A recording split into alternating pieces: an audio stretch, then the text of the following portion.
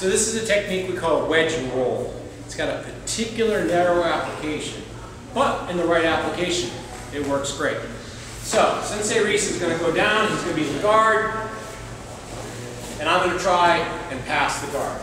And so as I'm here, right, you'll see in the earlier video, we talked about this concept we call the wedge. Now we can wedge with one of two ways. I can just wedge, I can just jam here, I can cross, so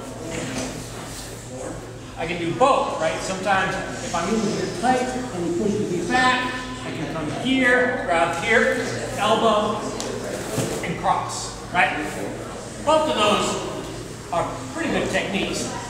The problem is, sometimes if I wedge, like you'll notice when I wedge, I like to be up tight before cross. If I wedge and I'm back, right, and I'm here, and I go to wedge, and somehow he's pushed me back on here, like it's a little hard for me to clear. So what I can do, if I really want to, I can just headbutt him in the groin. The other technique is from here, wedge, just roll over and come across. And that's what we call the wedge and roll.